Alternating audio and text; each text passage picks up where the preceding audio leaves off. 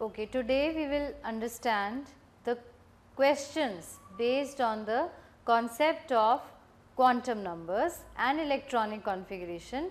We have already studied all the rules according to which the electrons are filled in the atomic orbitals, and we have also understood if we are given an orbital तो हम उसके quantum numbers को कैसे लिखेंगे। अब हम समझेंगे कि इन कॉन्सेप्ट्स को हम क्वेश्चंस को सॉल्व करने में कैसे अप्लाई कर सकते हैं। Now let us look at the first question, which one of the following quantum numbers are not possible. अब हम कैसे देखेंगे कि कौन सा मेरा क्वांटम नंबर पॉसिबल नहीं है। Let us understand the first case. अगर n की वैल्यू 3 है तो L की वैल्यू क्या हो सकती है? L की वैल्यू हो सकती है फ्रॉम 0 to n-1 0 1 2, और m की वैल्यू क्या हो सकती है? -2 से लेकर +2 तक हो सकती है। तो इसका मतलब कि A ऑप्शन इज करेक्ट और S की वैल्यू ±½ कुछ भी हो सकती है। Now let us understand the next part. अगर n की वैल्यू 4 है तो L की वैल्यू 0 हो सकती है, क्योंकि L की वैल्यू क्या होगी? 0 1 2 3। क्या होती है L की वैल्यू? From 0 to n-1। और m की वैल्यू क्या होगी? m की वैल्यू होगी फ्रॉम -4 to +4, तो m की वैल्यू 0 उसके बीच में ही आ जाएगी। Now let us understand part सी। अगर n की वैल्यू 3 है, L की वैल्यू 2 है, तो m की वैल्यू -2 से लेकर +2 तक हो सकती है, पर यहाँ मुझे m की वैल्यू -3 गिवन है। That means it is not possible. तो कौन सा ऑप्शन मेरा इनकरेक्ट है? मेरा ऑप्शन सी इनकरेक्ट है। मैं एक बार इसे भी देख लूँगी। अगर n की वैल्यू 5 है, L की वैल्यू 3 हो सकती है और m की वैल्यू -3 to +3 हो सकती है, जिसमें कि 0 बीच में आ जाएगा। इसका मतलब D हम लिख सकते हैं क्वांटम नंबर्स। तो मेरा आंसर क्या है? Answer of this question is सी, क्योंकि हम ये वाला क्वांटम नंबर मेरा जो है ये गलत है। Now let us look at the question number 2. Correct set of quantum numbers for valence electron of rubidium 37. अब जब भी आपको ऐसा क्वेश्चन गिवन होगा तो सबसे पहले आप क्या करोगे? एलिमेंट की कॉन्फ़िगरेशन लिखेंगे। ये मैंने आपको तब भी बताया था जब हमने इलेक्ट्रॉनिक कॉन्फ़िगरेशन लिखने के रूल्स को हमने समझा था, और हमने ये समझा था कि अगर हमें एलिमेंट गिवन हो तो हम उसके क्वांटम नंबर्स को कैसे लिखेंगे। क्रिप्टॉन 36, और क्रिप्टॉन 36 के बाद आता है 5s1।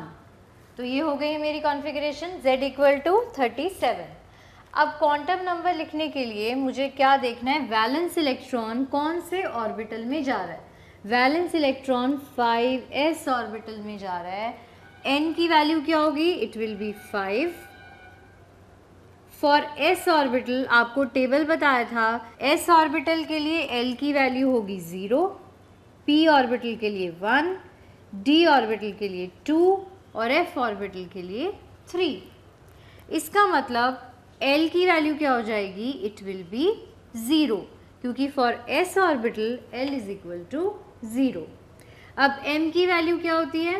-L2 + L, तो m की वैल्यू भी 0 हो जाएगी, और s की वैल्यू ±½ तो आप यहाँ से देख रहे हो कि कौन सी ऑप्शन आपकी करेक्ट है। आप खुद देख सकते हो that option A is the correct answer for this question. Now let us understand the next question, question number 3. The orbital diagram in which Hund's rule is violated. Now what is Hund's rule? Hund's rule of maximum multiplicity says that कि first the orbital is singly filled and then the pairing takes place. तो electron pairing in p, d and f orbitals can take place only after each orbital is singly filled. So now suppose this is my p orbital and I have to put 4 electrons in this p orbital. तो मैं क्या कर सकती हूँ? I have two options. या तो मैं single electrons डाल के फिर पेयरिंग कर सकती हूँ या मैं पहले ही पेयरिंग कर सकती हूँ. अब व्हाट इज मैक्सिमम मल्टीप्लिसिटी हम देखेंगे कि ये मेरा प्लस हाफ और ये भी मेरा प्लस हाफ, और यहाँ हम देखेंगे कि यहाँ पे तो कोई अनपेयर्ड इलेक्ट्रॉन ही नहीं है तो मल्टीप्लिसिटी 0. तो यहाँ पे टोटल मल्टीप्लिसिटी हो गई 1. तो अकॉर्डिंग टू हंस रूल मल्टीप्लिसिटी मैक्सिमम होनी चाहिए और वो तभी हो सकती है जब हमारा ऑर्बिटल सिंगली फिल होगा. तो इसका मतलब क्या है? अब यहाँ से देख के आपको पता लग रहा है कि पहले आपको इलेक्ट्रॉन्स को सिंगली डालना है ऑर्बिटल के अंदर और उसके बाद पेयर करना है. अब यहाँ अगर हम ABCD ऑप्शंस में देखेंगे तो देखते ही पता लग जाएगा कि A option is violating the हंस रूल, क्योंकि इसमें पहले ही पेयरिंग हो गई है और ये मेरा ऑर्बिटल सिंगली फिल्ड नहीं है, ये खाली बच गया है. इसका मतलब A is the answer for this question. Now let us look at the question number 4. The orbital angular momentum of an electron in 2s orbital is. What is the formula of orbital angular momentum? It is under root L into L plus 1 h upon 2 pi. Now what is the value of L for an s orbital? अभी मैंने आपको बताया था for s orbital L is 0. अगर मैंने L को 0 substitute कर दिया तो when we multiply it with h by 2 पाई तो मेरा आंसर 0 आ जाएगा. तो the answer is B, that is 0. Now question number 5. The electrons identified by quantum numbers n and L can be placed in order of increasing energy from lowest to highest. अब हमें क्या करना है? हमें quantum numbers given है और इन quantum numbers से related orbital हमें बताना है कि ये कौन सा ऑर्बिटल है, ये कौन सा ऑर्बिटल है. तो लेट अस सी ये कौन सा ऑर्बिटल है. This is 4p orbital. ये कौन सा ऑर्बिटल है? This is 4s orbital. This is 3d orbital and this is 3p orbital. तो सबसे पहले इलेक्ट्रॉन किस में जाएगा? अब ऑफबॉ प्रिंसिपल से हमने पढ़ा था कि जिसका n प्लस एल छोटा होता है उसकी एनर्जी कम होती है, इलेक्ट्रॉन सबसे पहले उसी के अंदर जाता है. तो सबसे पहले हम सबका n प्लस एल कैलकुलेट कर लेते हैं. तो 1 के लिए n प्लस एल क्या है? It is 5. For 2 n plus L क्या है? For 2 it is 4. 3 के लिए n plus L क्या है? It is again 5. और 4 के लिए n plus L क्या है? It is again 4. अब यहाँ पे हम देखेंगे कि ये भी 4 है, ये भी 4 है. अब मैं कैसे डिसाइड करूँगी कि इलेक्ट्रॉन पहले किस में जाएगा? क्योंकि n प्लस एल रूल के अकॉर्डिंग ये तो मुझे पता लग गया कि पहले 4 में जाएगा और उसके बाद 5 में जाएगा. तो अब हम देखेंगे क्योंकि ये थर्ड शेल है तो पहले इलेक्ट्रॉन थर्ड शेल में जाएगा. इसका मतलब कि पहले 4th ऑप्शन में जाएगा, अब उसके बाद सेकंड. अब इन दोनों में से डिसाइड करना है. तो हम देखेंगे कि ये मेरी थर्ड शेल है और ये मेरी फोर्थ शेल है. तो इलेक्ट्रॉन जाएगा इस शेल के अंदर और लास्ट में इलेक्ट्रॉन जाएगा इसके अंदर. तो दैट मीन्स मेरा ऑर्डर क्या हो गया? Fourth is 3p followed by 4s followed by 3d and followed by 4p. तो इसका मतलब ऑप्शन कौन सी करेक्ट है? A. Now let us understand the shapes of some orbitals, कि ये जो orbitals की shapes आती हैं वो कैसे आती हैं. अब हम ये समझेंगे कि orbitals की shape जो है वो कैसे आती है. Now s orbital is spherical. ये ऑर्बिटल की शेप कैसे बनती है. ये जो पॉइंट होता है, दिस पॉइंट, ये मान लीजिए कि ये मेरा न्यूक्लियस है. अब हमने कैसे निकाला कि ऑर्बिटल की शेप यही है. एक इलेक्ट्रॉन लिया और उसकी picture Lee at different instant of time. ये एक ही इलेक्ट्रॉन है लेकिन ये उसकी पिक्चर है at different instant of time. तो जहाँ तक probability of finding the electron maximum है वहाँ पर एक बाउंड्री बना दी. तो हमने कह दिया कि ये एक ऑर्बिटल है. तो ऑर्बिटल क्या है? It is the 3 dimensional space around the nucleus with in which the probability of finding an electron is maximum. Now let us understand the p orbital. p orbital की क्या शेप होती है? p orbital की 3 orientations होती हैं. ये तो हमने समझा था कि 3 ओरिएंटेशंस हैं, px, py, pz. और ये हमें कैसे पता लगा कि p ऑर्बिटल की 3 ओरिएंटेशंस हैं? क्योंकि अगर मेरा L1 है तो मेरा m क्या होता है? It is -1, 0, +1. तो p की 3 ओरिएंटेशंस होती हैं px. अब px ऑर्बिटल कैसे बनेगा?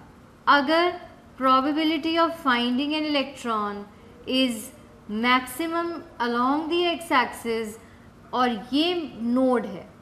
नोड क्या होता है? Node is a point at which the probability of finding an electron is 0. ये हो गया px ऑर्बिटल. py ऑर्बिटल कैसे बनेगा? probability of finding an electron is maximum along y-axis. ये नोड है तो ये हो गया py ऑर्बिटल. अब pz ऑर्बिटल कैसे बनेगा? probability of finding an electron is maximum along z axis. तो ये हो गया pz. तो ये p ऑर्बिटल की 3 ओरिएंटेशंस हैं. अब हम d ऑर्बिटल की शेप देखेंगे. नाउ d और इसको हम, इस शेप को हम क्या बोलते हैं?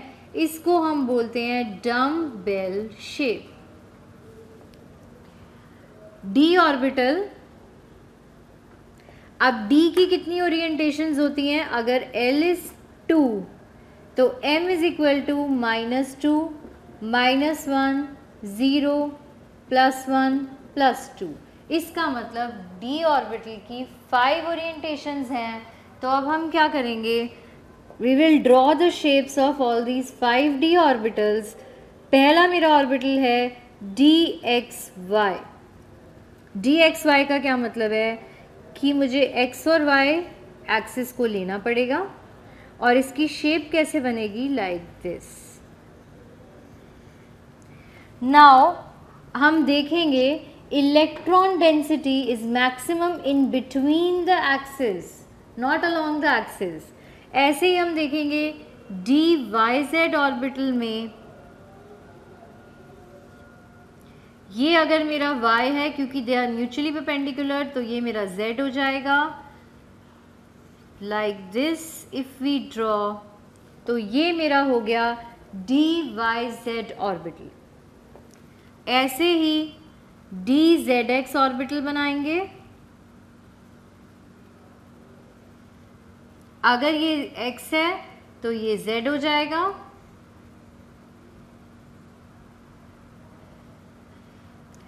Now what we observe in these 3 orbitals, हम क्या ऑब्जर्व कर रहे हैं कि इन तीनों में electron density is in between the axis, in between the axis. ऐसे ही dx² - y² ऑर्बिटल में अब हम देखेंगे कि क्या हो रहा है. नाउ इन अगर ये मेरा x है तो ये y है,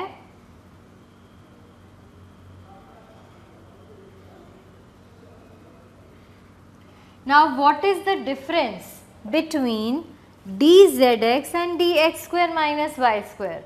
बहुत क्लियरली वो डिफरेंस विजिबल है कि यहाँ पर electron density is in between the axis, लेकिन यहाँ पर electron density is along the axis. और इन चारों शेप्स को हम क्या बोलते हैं? They are known as clover leave shape. अब dx square minus Y square के बाद लास्ट ऑर्बिटल है dz स्क्वायर ऑर्बिटल।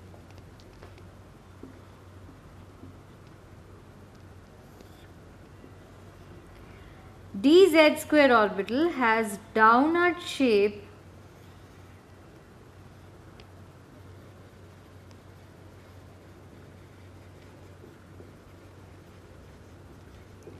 इसमें भी हम क्या देख रहे हैं? That electron density is maximum along the axis. अगर ये मेरी z एक्सिस है, its maximum along the axis. तो इन दोनों ऑर्बिटल्स में क्या कॉमन है? इन दोनों ऑर्बिटल्स में electron density is along the axis. अब ये समझने के बाद let us understand what are the basic differences between orbit and orbital. Now orbit क्या होता है? Orbit बोहर मॉडल से आया था। Orbit is the two-dimensional space in which the electrons are revolving. तो ये orbit ने क्या किया? इसने two-dimensional aspect को कवर किया। It is the circular path around the nucleus in which the electron is moving. So two-dimensional motion और planar motion को represent करता है orbit. Orbital क्या करता है? Orbital is the three-dimensional space around the nucleus in which the electron is moving. So orbital ने three-dimensional motion की बात को बताया, थ्री डायमेंशनल मोशन। ऑर्बिट में कितने इलेक्ट्रॉन्स आ सकते हैं? हमें एक फॉर्मूला दिया है, that is 2n square electrons. तो हम जिस भी ऑर्बिट में इलेक्ट्रॉन्स को निकालना चाहते हैं, हम n की वैल्यू को सब्सटीट्यूट करेंगे और हम निकाल लेंगे कि इसके अंदर कितने इलेक्ट्रॉन आ सकते हैं। ऑर्बिटल के अंदर कितने इलेक्ट्रॉन आ सकते हैं? ऑर्बिटल के अंदर 2 इलेक्ट्रॉन आ सकते हैं। और ये हमें कहाँ से पता लगा? ये हमें पॉली एक्सक्लूजन प्रिंसिपल से पता लगा। पॉली एक्सक्लूजन प्रिंसिपल से ये बात हमें पता चली। What does poly exclusion principle से? That no two electrons can have same set of 4 quantum numbers. अब हम इस बात को कैसे बोल सकते हैं? That there can be 2 electrons in an orbital and these must have opposite spin. अब हम पहले इस स्टेटमेंट को समझ लेते हैं। ये एक ऑर्बिटल है, इसके अंदर एक इलेक्ट्रॉन ऐसे आएगा तो ऑब्वियसली दूसरा इलेक्ट्रॉन ऐसे आएगा। तो अगर मैं मान लो कि ये मेरा 2s ऑर्बिटल है और मैं इसके क्वांटम नंबर लिखती हूँ, तो क्वांटम नंबर क्या आएंगे? n equal to 2, l equal to 0, m equal to 0। अगर मेरे ऊपर वाले इलेक्ट्रॉन का क्वांटम नंबर +½ है, क्योंकि वो ऊपर की तरफ पॉइंट कर रहा है, तो दूसरे इलेक्ट्रॉन का क्या हो जाएगा? इट वुड बी -½ इसका मतलब अगर सारे इलेक्ट्रॉन, सारे क्वांटम नंबर सेम भी हैं तो लास्ट क्वांटम नंबर सेम नहीं हो सकता। So no 2 electrons can have same set of 4 quantum numbers, वो नहीं हो सकता। तो पॉली एक्सक्लूजन प्रिंसिपल ने बोला कि एक ऑर्बिटल में सिर्फ 2 इलेक्ट्रॉन आ सकते हैं और उन दोनों इलेक्ट्रॉन का जो स्पिन है वो अलग होना चाहिए। नाउ ऑर्बिट में कौन कौन सी शेप्स पॉसिबल हैं? ऑर्बिट में सिर्फ सर्कुलर शेप होती है, that means all orbits are circular. And what about orbital? Different orbitals have different shapes. अभी हमने समझा था different orbital have different shapes. Now what about directional characteristic? Orbit का कोई डायरेक्शनल कैरेक्टरिस्टिक नहीं होता क्योंकि ऑर्बिट सर्कुलर है, तो हम बोलेंगे no directional characteristics.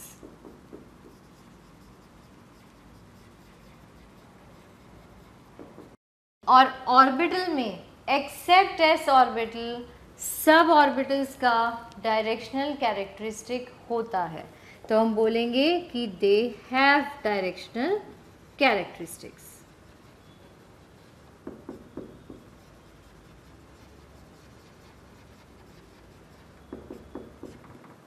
Now let us solve some more questions and understand these topics.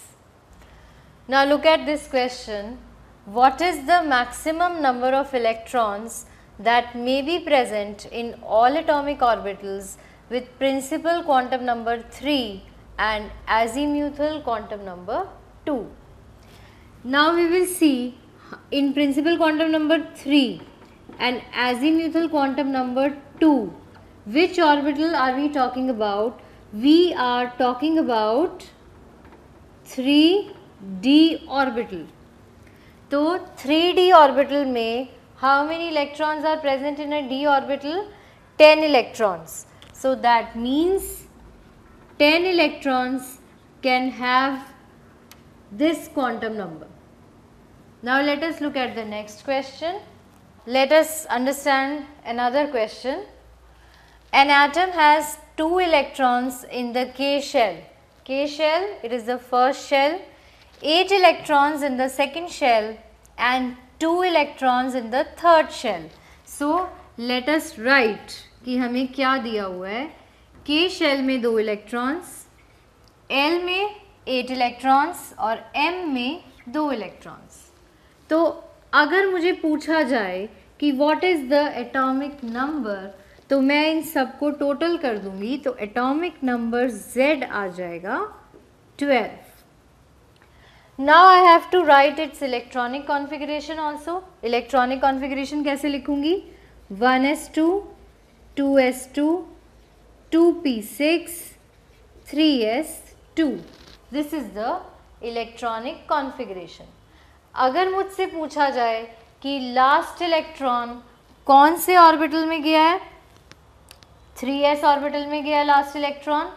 अगर मुझे बोला जाए कि मुझे 10th इलेक्ट्रॉन के क्वांटम नंबर्स लिखने हैं, 10th इलेक्ट्रॉन के क्वांटम नंबर्स मैं कैसे लिखूंगी?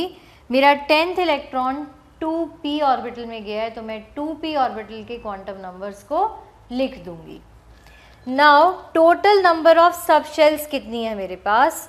1s, 2s, 2p and 3s. ये मेरी सब शेल्स हैं. Total number of s orbitals मेरे पास कितने हैं? 1s, 2s, 3s. और total number of p electrons मेरे पास कितने हैं? I have 6p electrons. Now let us look at the next question. Calculate the magnetic moment of copper 2+, Cu2+ की magnetic moment. What is the atomic number of copper? Z for copper is 29. Now I will write the electronic configuration of copper. Argon 18, 4s2, 3d9 according to Aufbau principle. But I told you that this is not the configuration. Actual configuration is argon 18, 4s1, 3d10. ये exceptional case था. Exceptional case क्यों है? क्योंकि यहाँ पर अगर एक electron d orbital में चला जाएगा, d orbital becomes completely filled, which is more stable. Therefore, the configuration is this and it is not this. Now the question is that I have to write down the electronic configuration तो लिखने के बाद मुझे क्या करना है, I have to write down the magnetic moment. So what will I do, I will apply the formula n into n plus 2 Bohr magneton. What is n? n is the number of unpaired electrons. अब मैं क्या करूँगी, I will write 3d10 like this. 4s electrons डालेंगे 1 2 3 4 5 6 7 8 9 10. तो 10 electrons जब हम डालेंगे और यहाँ पर एक इलेक्ट्रॉन डालेंगे, यहाँ पर कोई भी अनपेयर्ड इलेक्ट्रॉन नहीं है और यहाँ पर एक इलेक्ट्रॉन अनपेयर्ड है, तो n की वैल्यू आ गई 1. Now substitute it in the formula 1 into 1 plus 2 Bohr magneton, that is under root 2 Bohr magneton. जो मैग्नेटिक मोमेंट अभी कैलकुलेट की है, this magnetic moment is for copper. अब हमें क्वेश्चन में बोला गया है कि हमें कॉपर 2+ की मैग्नेटिक मोमेंट को कैलकुलेट करना है. अब हम कैसे करेंगे, हमें 2 इलेक्ट्रॉन निकालने हैं. पहले मेरा इलेक्ट्रॉन किस में से निकलेगा, पहले मेरा इलेक्ट्रॉन निकलेगा 4th में से और उसके बाद 3rd शेल में से, क्योंकि 4th shell is the last shell. तो मेरी कॉन्फ़िगरेशन क्या हो जाएगी, my configuration would be 3d9. अब हम इसकी मैग्नेटिक मोमेंट को कैलकुलेट करेंगे. कैसे कैलकुलेट करेंगे, I will put 9 electrons hair and I will see that मेरे पास एक अनपेयर्ड इलेक्ट्रॉन बच जाएगा. 1 electron is unpaired, that means अब मैग्नेटिक मोमेंट कैसे निकलेगी, 1 अनपेयर्ड इलेक्ट्रॉन है, इसमें भी 1 था, तो again the same magnetic moment as copper, that is under root 2 Bohr magneton. इसका मतलब Cu और Cu2+ की मैग्नेटिक मोमेंट सेम है. Now Z equal to 26 is the atomic number for iron. सबसे पहले हम आयरन की कॉन्फ़िगरेशन लिखेंगे, which is argon 18 4s2 3d6. अब हमें 3 इलेक्ट्रॉन निकालने हैं क्योंकि हमें Fe3+ की मैग्नेटिक मोमेंट कैलकुलेट करनी है. 3 इलेक्ट्रॉन कैसे निकलेंगे, पहला इलेक्ट्रॉन निकलेगा 4s में से, दूसरा इलेक्ट्रॉन भी 4s में से क्योंकि 4th shell is the last shell. Next electron निकलेगा 3d में से, तो कॉन्फ़िगरेशन हो जाएगी 3d5. तो जब हम कॉन्फ़िगरेशन लिखेंगे तो 1 2 3 4 5 n is equal to 5. Magnetic moment का फॉर्मूला लगाएंगे, answer would be under root 35 Bohr magneton. Now we have studied many questions related to the concept quantum numbers, electronic configuration, magnetic moment. अब module में आपको ये सब concepts given हैं और आपको इनसे रिलेटेड और भी क्वेश्चंस गिवन हैं, तो आप इन क्वेश्चंस को सॉल्व करेंगे, इन कॉन्सेप्ट्स को इन क्वेश्चंस में अप्लाई करेंगे, तो देखेंगे कि आपका जो कॉन्सेप्ट है वो और ज़्यादा क्लियर हो जाएगा. Thank you, God bless you.